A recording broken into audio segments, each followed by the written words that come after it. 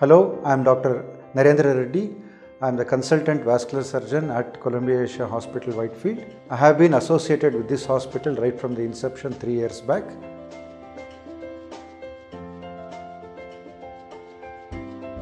What is dialysis? Dialysis is usually a short form for hemodialysis. This is required for kidney failure patients. So when a patient is diagnosed to have a kidney failure, they need to have all the poisons in their blood removed by dialysis. So in our hospital, we do two kinds of dialysis, hemodialysis and peritoneal dialysis. I specialize in the hemodialysis access to patients. Every year, statistically, 15 lakh people in India are diagnosed with kidney failure. Most of them will need some kind of a dialysis access.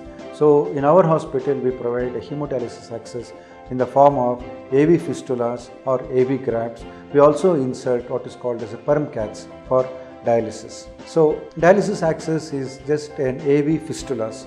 That is, we join a native artery to a neighbouring vein and create a high flow channel through that neighbouring vein so that the dialysis technician can insert needles into those veins, draw the blood out into the dialysis machine, cleanse the blood and then send it back to the patient. There are various access sites for these AV fistulas. We usually start at the wrist and then we go on to the elbow. First we start with the left upper limb, then the right upper limb, and then we try other access sites such as the groins and the thighs, or we go for a permcath insertion.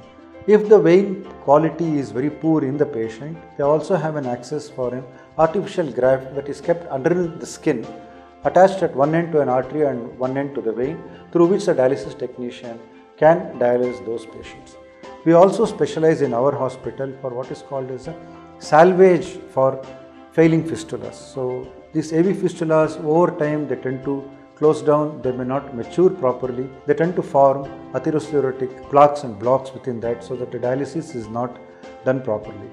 For those patients, we take them to the cathlab or we take them into surgery and try and salvage those fistulas, what is called as a failing fistulas. Whether we do a balloon angioplasty or we can stent those fistulas so that they can be salvaged for further use.